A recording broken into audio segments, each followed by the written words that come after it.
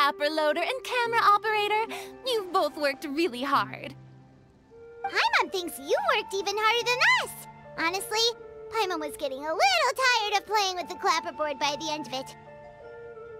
Worst of all, Paimon started having dreams of you shouting, "Lights, camera, action!" into Paimon's ears. The actual dream can't even start until you've yelled that. Hey, if anything, shouldn't I be more grand and delightful in your dreams?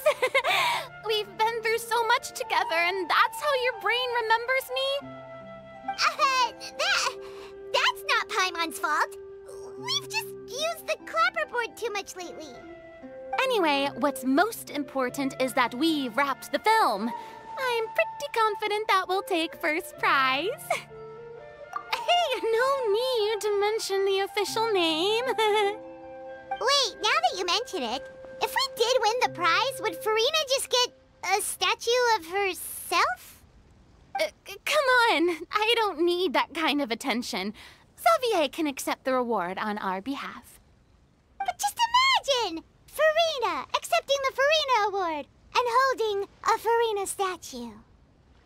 I'm going back to my dessert now. You all can keep discussing that on your own.